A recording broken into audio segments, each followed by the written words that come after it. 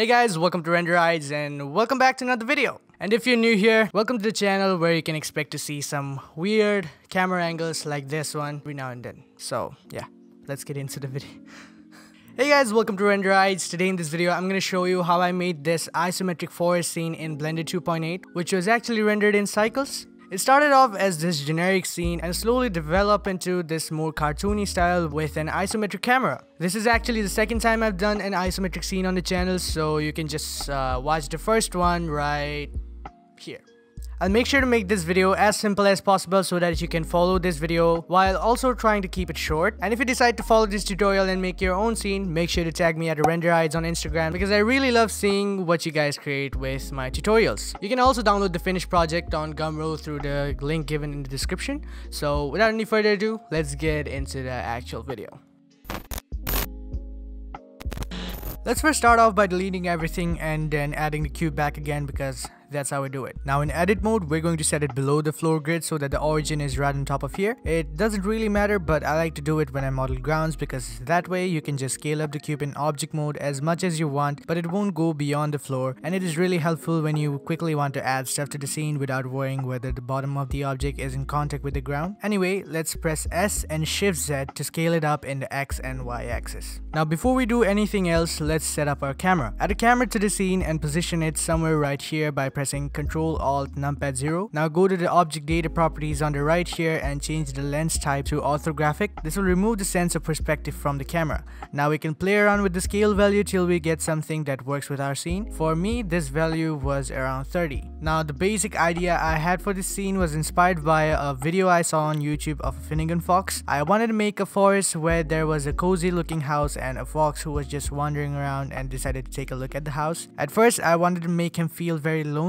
by adding a stream of water between the house and the fox, but that didn't turn out as I expected, especially with the isometric look, so I decided to add a bridge with the fox trying to cross the bridge to get to the other side. Let's now work on that stream of water first. So go to edit mode and add a bunch of loop cuts till you get square faces at the edge here. Now add the same number of loop cuts in the opposite direction to get some even topology on the top face. Now go to the face select mode and select a bunch of faces for the stream by pressing C for circle select. Bring these faces down slightly and then switch to sculpt mode. Choose the smooth tool by pressing S, lower the strength by pressing Shift F, and bring up the size by pressing F and gently paint over this edge. You can also add some bumps on the ground using the clay strips brush to make it feel more natural. Next, let's add the mesh for the actual water. So we're going to add a plane and scale it up till it's perfectly the size of our land here. Go to the top view by pressing 7 on the numpad and add some cuts on the mesh by using the knife tool. Shortcut is K on the keyboard. And try to trace the shape of the elevation but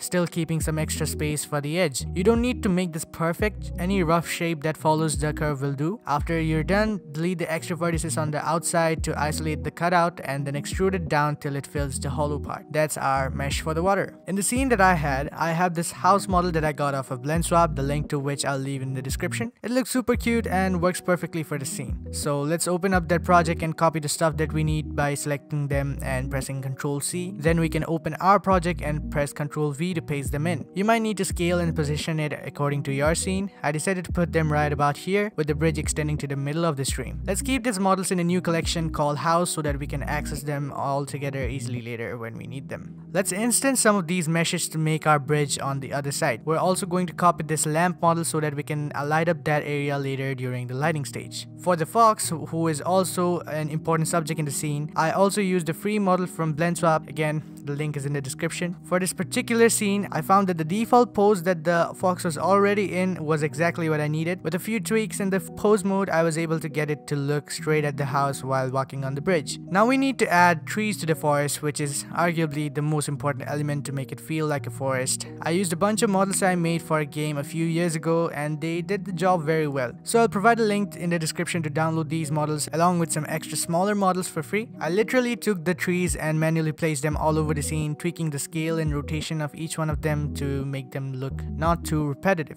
Next step is to add the undergrowth. So I have these models for the grass, the twigs and branches, and the rocks. The grass was made using a plane and cutting out the shape using a knife tool in the same way I made the water. Then I extruded it and scaled in the top faces to get this blocky, cute looking grass. You can model the twigs by using a cube or by using a skin modifier, which makes the process a little easier. Let me show you how. You can add a cube to the scene, go to edit mode, select all the vertices and hit M at center. This will merge all the vertices to the center. Now add a skin modifier which will consider this vertex as the center of a cube. So you can just work off of this single vertex to create your mesh. Extrude and make the branches thinner by pressing Ctrl A. You can only use Ctrl A for this. Pressing S will not make any change. The rocks are super simple. They are just cubes with subdivisions with the faces triangulated by pressing Ctrl T and with random vertices selected and moved to get different shapes. Now we can use particle systems for each of these models and use vertex groups to control where they appear. So let's select the ground model, go to particle properties and add a new particle system. Turn on advanced to get access to the extra settings. Now scroll down to the render category and set the render as to collection and select the collection with the grass models as the instance collection. Here are the settings I use for the grass. Feel free to copy them.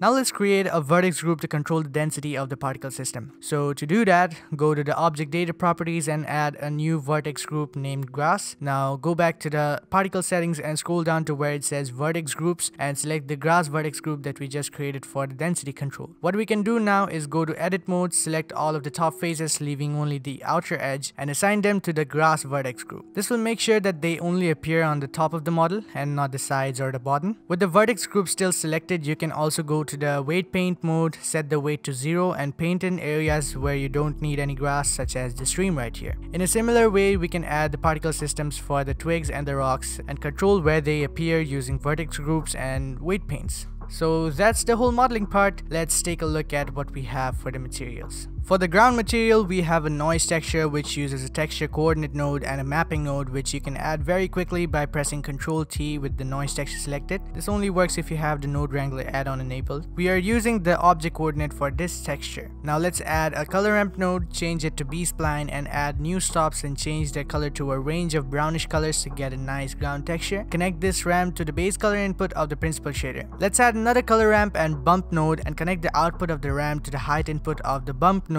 to get bumps on our model. I'm not really describing the values because it really varies with different projects. Let's hook this bump node to the normal input of the principal shader. You can also use this second color ramp and connect it to another color ramp with both of the stops set to almost white to control the roughness of the material. For the trees, it's just a principal shader with different colors for different trunks. The leaves have a principal shader as well, but with an RGB node connected to the base color and the subsurface color, with the subsurface value set at around 0.2 to 0.4 to get some nice subsurface scattering. It's basically the translucent glowing effect you see when you point a flashlight through your ears or fingers, but for leaves. For the house, the windows have a material with an emission shader with the color set to an orange and the strength set to 100. The lampposts have a similar material but with a blue color and strength set to 1000. For the grass and rocks and twigs, I have the simple material setup. I have a color ramp node with the interpolation set to constant and various stops of different variations or shades of the same color. The factor of the color ramp is controlled using the random output of an object info node so that every particle gets a random material applied to it. The rest of the materials are as they were when they came with the blend swap project. I use the same water material that I use in my lighthouse scene, and that material is from a tutorial by Luca Scheller. He was kind enough to give out the tutorial files for free, so